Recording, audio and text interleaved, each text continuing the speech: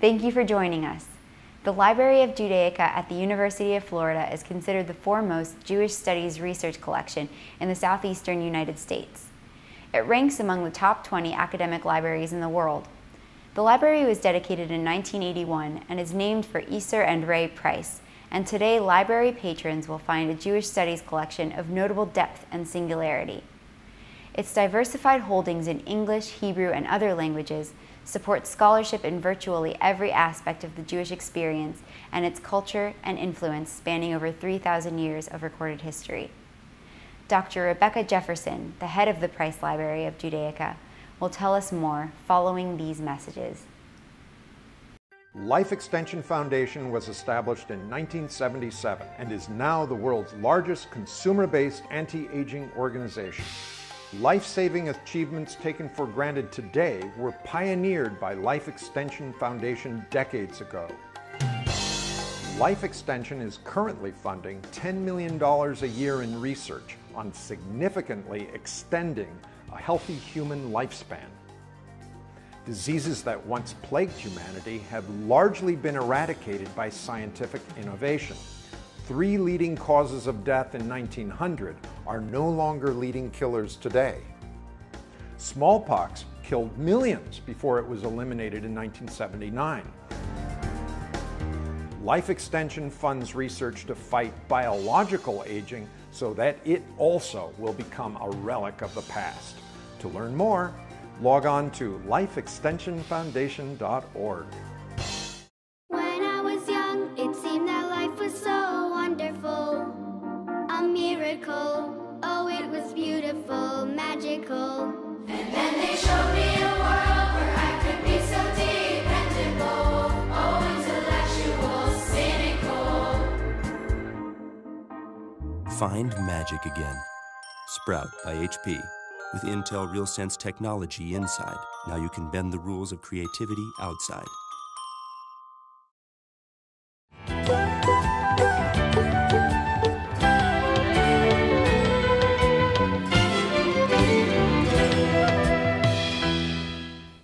With us now is Dr. Rebecca Jefferson. A real pleasure and privilege. Lovely to meet you, thank you. What a lovely environment to be speaking with you in, this beautiful library. That's right. Please tell us about it. Well, this space opened in 2014. We're sitting in the old library of the university that was built in 1925. This space here was an addition from the 1930s. And it housed various special collections in here which outgrew the space over time. And then it became a really messy office area where the curators sat and processed collections. So when the Dean of the Libraries came here in 2006, she really hated the messy space and wanted to restore this beautiful building to its former grandeur. And she knew that we had a preeminent Judaica library. And she wanted to dedicate this space to our special Judaica library collections. So she commissioned Kenneth Treaster, who is a Florida architect and artist. Maybe you know him from the memorial, the Holocaust Memorial down on Miami Beach, the famous hand. And so he redesigned this space for us, and it's really beautiful. He put in all of his artwork, his bespoke furniture. You're sitting on furniture that he had built for his house, Honduras mahogany. And every alcove has a table with 2 chairs, which represents the Jewish tradition of studying with a partner. Every alcove has a quote on the walls that he chose to reflect the subject matter in each area. So for instance, over there we have Albert Einstein. That's for the diaspora collection. We have a wonderful quote from Golda Meir for our Israel collection. And we have artwork on the walls representing in abstract the 7 days of creation. And in the 4 corners of the wall, you can find sections of the Shema prayer. This space is much loved. We use it for classrooms. We use it for events and lectures, and of course researchers come here and use the material too. And then during the day when I'm sitting in my office, we have students coming by just wanting to see it. So it's a very, very loved space. Rebecca, this is absolutely fascinating.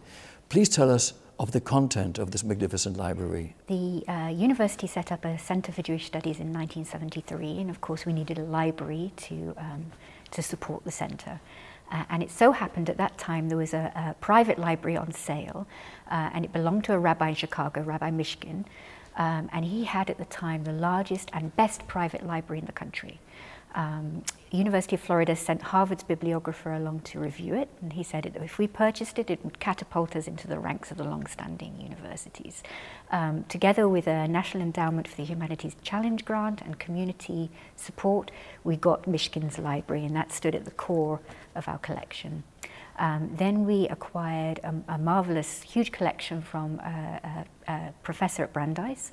And then when we got our first librarian, we acquired a bookshop from New York's Lower East Side called Morgenstern's, and it was full of Yiddish books, all the classics, and very rare pieces as well. So we got a huge library suddenly in the 1970s. And then we were very, very lucky. The library got a very large endowment given to us by a family in Jacksonville, Sam and Jack Price, and they named it for their parents, Isser and Ray. So it's the Isser and Ray Price Library of Judaica. And at present it's around 110,000 volumes. It's the largest and best in the southeastern United States. And then what we've placed in this special collections room are our very rare books. And they're mostly late 19th, early 20th century books. Many of them have come out of Europe, pieces that were otherwise lost or destroyed. Sometimes we have a copy of something that we have and only the National Library of Israel has. Just a handful of other libraries have many of the materials that are in this room. The library is organized according to subject matter. So we have rabbinics, Hebrew Bible, we have diaspora, land of Israel, the Holocaust, a wonderful, wonderful collection of Yizkor books, memorial books created by the survivors of the Holocaust. We have books about the Americas, we have arts, literature, you know, any subject that, you know, Jewish history is very long and very, very, very interesting around the world. So we have many, many languages, many pieces of history represented here, and a wonderful, wonderful Yiddish collection. Just a taster for you of some of the things that we have here, and that you can come and see if you come and visit us. I'm here now. I'm very, yes. Very privileged to be here. Oh, you're very welcome. I'd like to ask you, what is the importance of libraries in Hebrew and Jewish traditions nowadays? I think we preserve something of Jewish heritage. I think if you think about the Jewish book, it's a bit of a survivor. The Jewish people have been through the Crusades, the pogroms, the Holocaust, disaster and terrible trials and tribulations, and each time, and the burning of the books in the Middle Ages, and for Jewish books to have made it through this far is something of a miracle. So I think libraries play the role of preserving and looking after those survivors. Echoing the survival and endurance of the Jewish people in general, absolutely. I would say. Absolutely, yeah. In today's age we have computers, the digital age. What influence is that having on libraries such as this? Oh, a huge influence. So at the same time that we want to preserve the physical copy, because many of our physical copies have their own stories. They've traveled. They're amazing. But at the same time, the digital world, we're really harnessing that, because unless you can get here to Gainesville, it's going to be hard for you to consult that particular book for your research. So we are scanning many of our materials, particularly those that are out of copyright, and making them available online, freely accessible around the world. This is a huge endeavor of ours. And for this, partly for this, we won another National Endowment for the Humanities Challenge Grant to start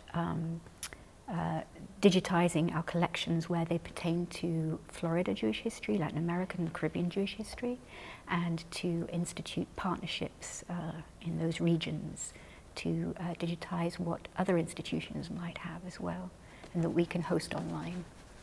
Is there any change in the demand for research resources in your library? I think the digital world, it's often, there is a worry that if things are scanned, people won't come to the libraries.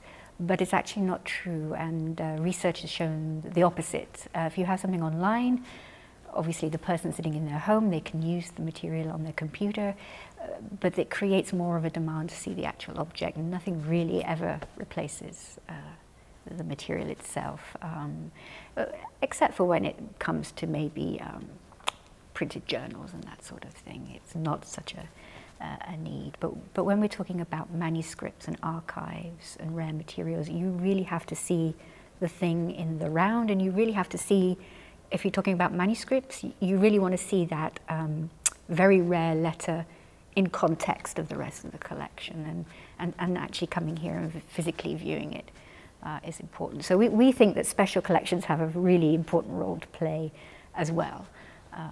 But it is very true that the digital world is now forcing libraries to really start rethinking what they offer, and really looking to their unique collections now, and promoting these as what libraries have to offer. Absolutely fascinating.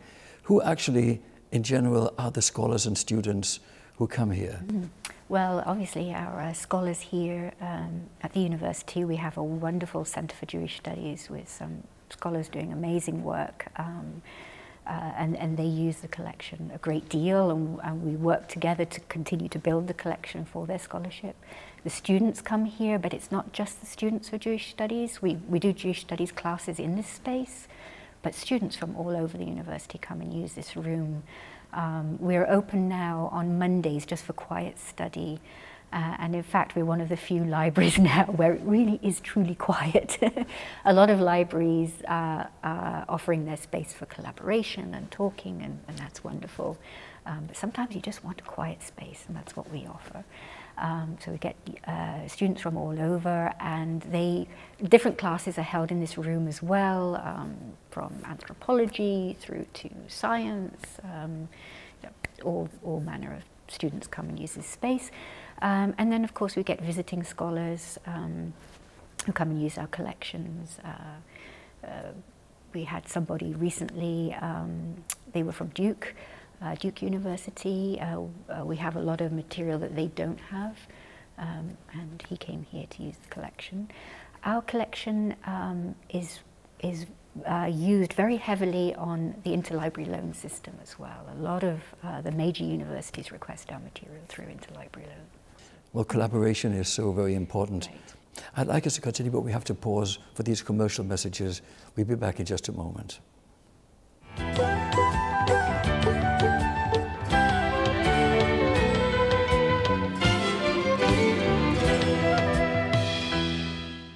We're back with Dr. Rebecca Jefferson.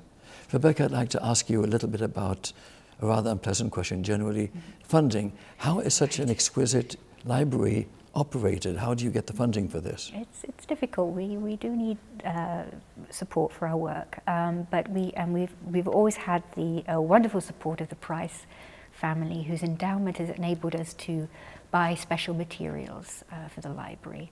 But to really what we want to do is, we have something really special here, so we really want to catapult it onto the national level. So that's been one of my major endeavors. That's why we applied for the second National Endowment for the Humanities Challenge Grant.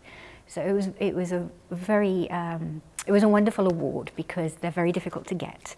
You have to write a 200+ page proposal. And it's very competitive, and you have to show how what you want to do with your library, museum, institution has relevance for a broad spectrum of people. So we decided to look at where we are now and what would really help the University of Florida. So we realized that we have one of the best Latin American collections in the nation, and we have one of the top Florida history collections and one of the top Judaica collections. So we decided to align forces and start collecting the Jewish experience in those regions, because that will help researchers interested in Latin American history, and it will help fill in a history that still is being written. A lot of people are very, very interested in Latin American Jewish history, but the resources aren't there for them. So that's where we decided to come in. So we won this grant, and we got $500,000 offered to us from the federal government. It's a matching fund. And so for every $3 that we raise, they give us $1. And that's a 5-year grant. So we're out there looking for support right now. And we've done very well so far. We've built an endowment at the moment worth $800,000. And the interest of that in perpetuity will help us do amazing, amazing things like, so for example, we're partnering with the Ashkenazi Institute in Mexico to digitize and scan their archives, which have hitherto not been seen. You'd have to go to Mexico to study them, but we're going to make them available to everybody. We are partnering with the Evo Institute in Buenos Aires. We're partnering with an Argentinian Jewish newspaper to make their content fully available. The Jamaican Jewish Tombstones Research Group, and with the Barbados Synagogue Restoration Project. So you can see that we're reaching out to many groups and institutions around this region to make material that researchers couldn't get to otherwise. I mean, if you are a scholar interested in Barbados Jewish history, you're going to have to have the money to travel, you're going to have to go to several institutions to build that history. This way, when we provide it online, it's going to be there for scholars to have at their fingertips and really write those unwritten histories. Absolutely marvelous. I was thinking, some people in our audience, the Shalom Show is broadcast nationwide, not only in Florida, but actually reaching 44.5 million homes nationwide. And many people in our audience might be interested in supporting your work. How would they contact you for this? Oh, wow. That would be marvelous. We have a Judaica Library website. And we have NEH Challenge Grant as a page that you can click on. It tells you all about the grant and has a link for you to show where you can support us. Or if you'd like to talk to me first, I'd love to hear from you. You can email me, rjefferson@ufl.edu. And that would be marvelous to hear from anybody who's interested in supporting us or just learning more about our initiative.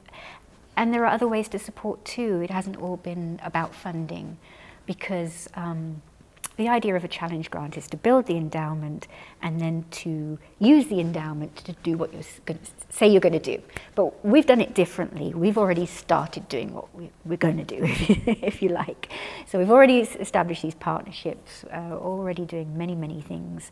And so we've been going out to congregations around the state of Florida, and we've been collecting Florida Jewish history. So if you have papers in your home, photographs, documents, letters, and you'd like to talk to me about those, maybe you think they belong in the library, or maybe you just want some advice about them, we're very happy to talk to you, and that's something we've been doing as well. So collecting materials is another way to help us and help this initiative. As you're saying all of this, I was thinking about Barbados, the congregations and the center in Argentina and elsewhere. As you know, we've produced several Shalom Show specials in Latin America and would very much like to do some more, perhaps at the destinations you've mentioned. And I believe if we do some of these in collaboration with your library, it would be very interesting to our audience and helpful. Tell us more about, if I may ask, your background. My background, yes, of course. You can probably tell from the accent that I'm not from these parts. I come from England. When I left high school, I went to Israel. And I lived in Israel off and on for 5 years, on a couple of kibbutzim, and I learnt Hebrew. And loved the language very much. So when I returned to England, I went and did an undergraduate in Hebrew, followed by a master's in medieval Hebrew, at which point I became very fascinated with a wonderful collection called the Cairo Geniza. And that collection is housed in Cambridge. So I went to do my doctorate in Cambridge to work on that collection, and then I was extremely fortunate because then I got to actually work with the collection, and I was hired as a researcher in the Cairo Geniza Research Lab. So that's just marvelous, marvelous collection, wonderful story. I could tell you all about that too, and I won't be able to stop. But my husband and I really wanted to move to the United States, and I was looking for a position with a similar collection, and this library, the librarian had retired, and the former librarian was called Robert Singerman, and he's somebody who's known around the world in Jewish studies because he's a world-famous bibliographer. He's compiled the bibliography of Latin American Jewish studies, the bibliography of Jewish periodicals. At the moment he's working on the bibliography of anti-Semitism. So I knew that if he'd built this library, it was something very special indeed. So yes, I was very fortunate to come here and be chosen as his successor. I would say you've spent a lifetime looking at facts, manuscripts, indisputable evidence, historical facts. If I may ask you, what is your view on the revisionists who try to change history or misrepresent what really occurred? Right. It's very disturbing.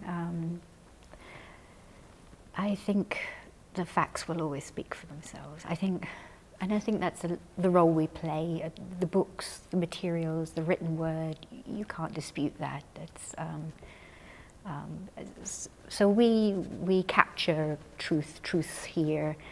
We also, I mean, that plays into an unfortunate collection that we have here in the library. We have an anti-Semitica collection. So Robert Singerman felt that it was really important to retain and record hate literature. And so he started to build that, and he's built a massive collection, part of which is here. It's over there in the corner. And we don't advertise the fact, but it's here. It's a record.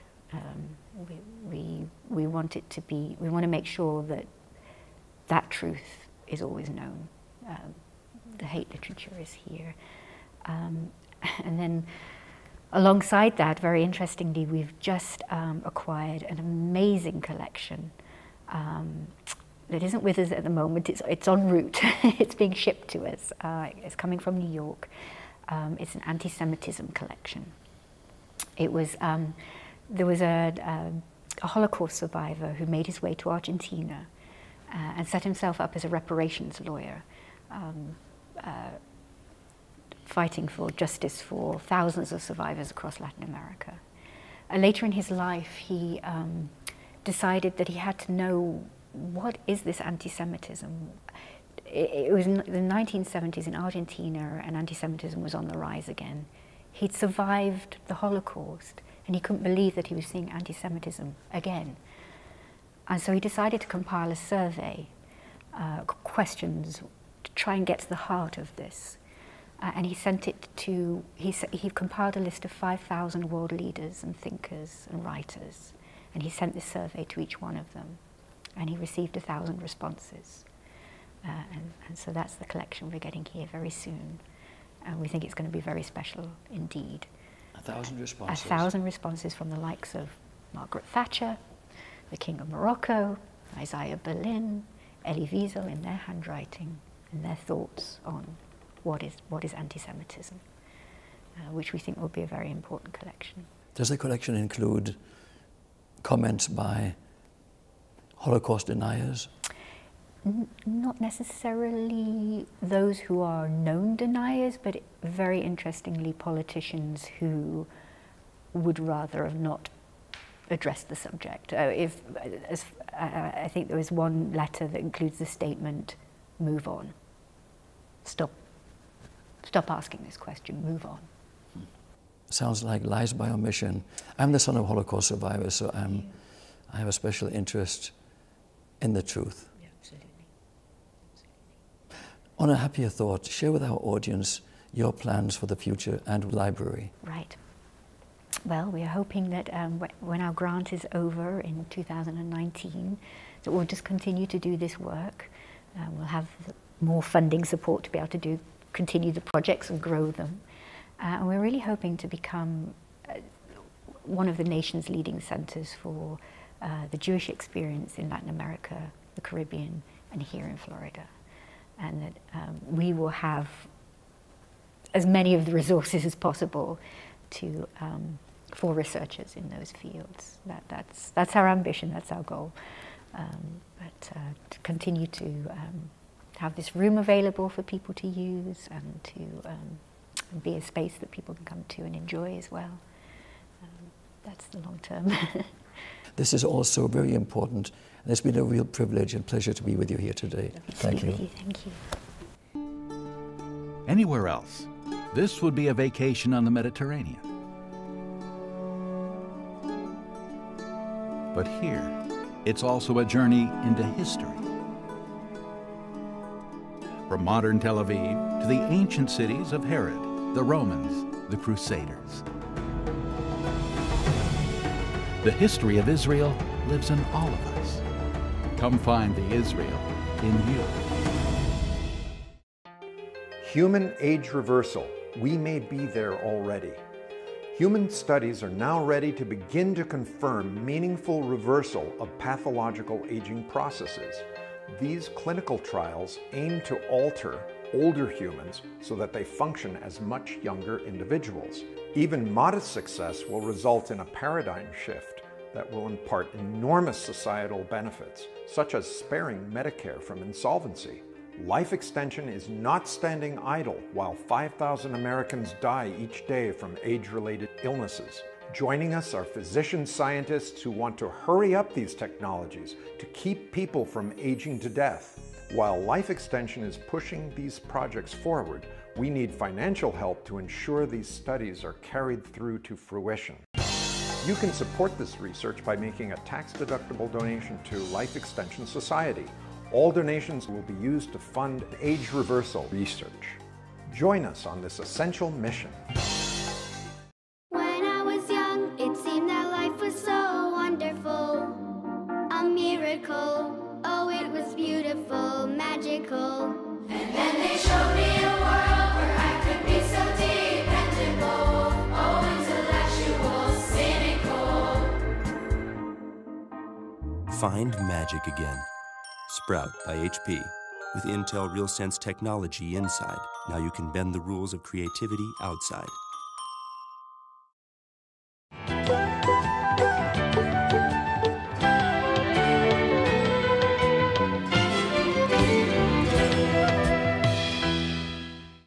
This brings us to the end of our special show from On Location at UF in Gainesville, Florida.